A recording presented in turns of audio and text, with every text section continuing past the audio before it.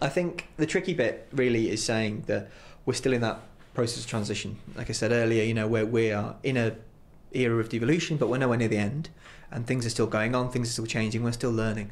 Do they have enough time?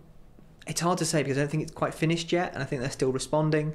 We're still kind of mapping new governmental agencies against these regional authorities that are growing, these new metro mayors across the country, and obviously the NHS will be affected by that.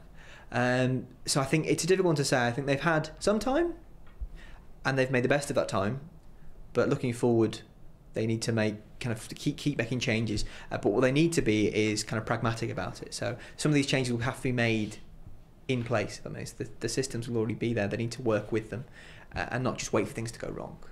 But I think, yeah, as I said, Birmingham is a fantastic city for devolution. You know, the regional agenda is really strong here.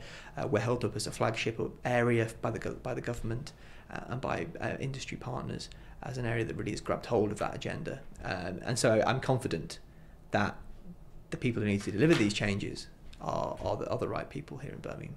Devolution is a growing trend. I think a lot more is being given out to the cities and the regions to kind of manage their own affairs.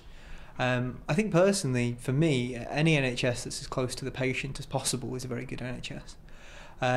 Birmingham, we're very lucky. We have an excellent regional team, whether that's the local authority, whether that's the combined authority, the new Metro Mayor, the LEPs across the region. They all have a fantastic track record already in the devolution agenda, in terms of giving them the power to actually make these very important decisions at a point that is close to the patient. Can only be a good thing, in my opinion.